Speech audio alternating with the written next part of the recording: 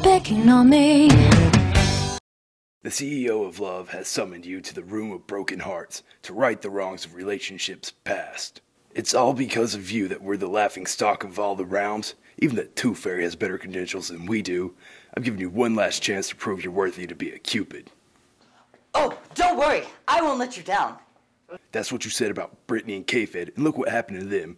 Brittany shaved her head, and K-Fed is in a celebrity fit club. Wasn't exactly a match made in heaven. Oh, well, at least Spence and Heidi are still together. That was your biggest mockery of all your mistakes, and the world still hasn't given you for those two, especially Chelsea Handler. Oh, don't worry, CEO of love. I will make the perfect match. It'll be love at first sight. Remember, this is your final chance. You know what will happen if you fail. Demoted. No, your powers will be stripped and you will be mortal. You must match a suitable couple by Valentine's Day, which only gives you 5 days. This is your final chance. Make us proud. I will.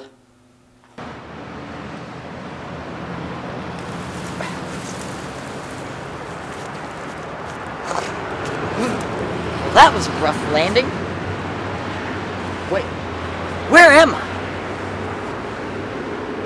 Arkansas? This is gonna be hopeless.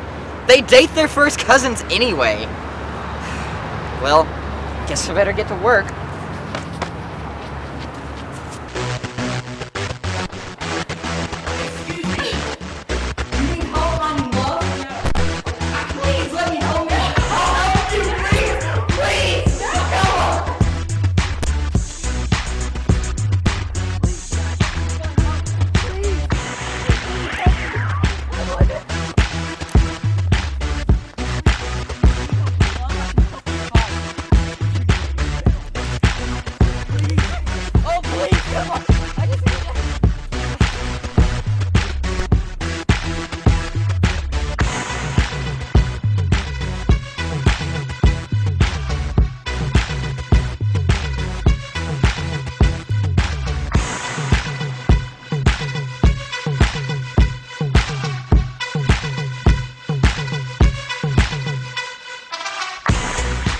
Wow. Looks like you're having a rougher day than I am. It's just, I keep dating the wrong kind of guys. They're either taken, or married, or gay, or not looking for a relationship. I just want to know, when am I going to find my soulmate? I don't even know why I'm telling you this. You're a total stranger. I guess you just have one of those trusting faces. The one! Stupid Cupid, stop picking on me. Hey, hey, set me free.